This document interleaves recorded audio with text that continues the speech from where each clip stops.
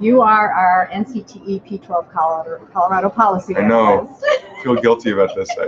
Which encourages you to post about policies in Colorado affecting preschool through 12th grade. Yeah. Other than the assessment, high-stake Yeah. testing, are there other issues that teachers in Colorado are concerned about? There are. So I will say we have one other affiliate who works with me, Sudo. She's also a CSU. And she tends to work at the college composition level and is a 4Cs person. If I can, that's NCT language. Everyone knows what that is, right? So Sue and I, we regularly give ourselves these, at least for me, maybe like this Catholic guilty look. I've got to get on the policy work, right? Because it's always running in my mind, like there's so much happening in the moment, right? So one is the high stakes testing is a big issue. We're also looking at, there's some transfer issues that we're thinking through. So what is the role of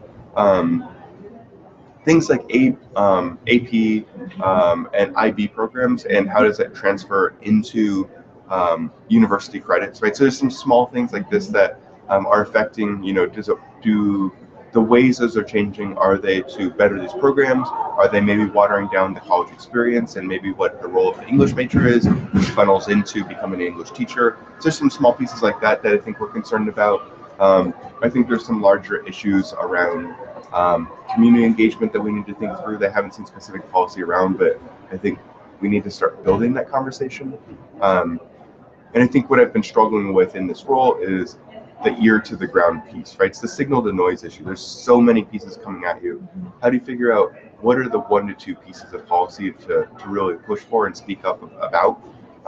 And how much of it is maybe more of the same, right? I feel like this is, again, like where do you put your energy towards with these pieces is in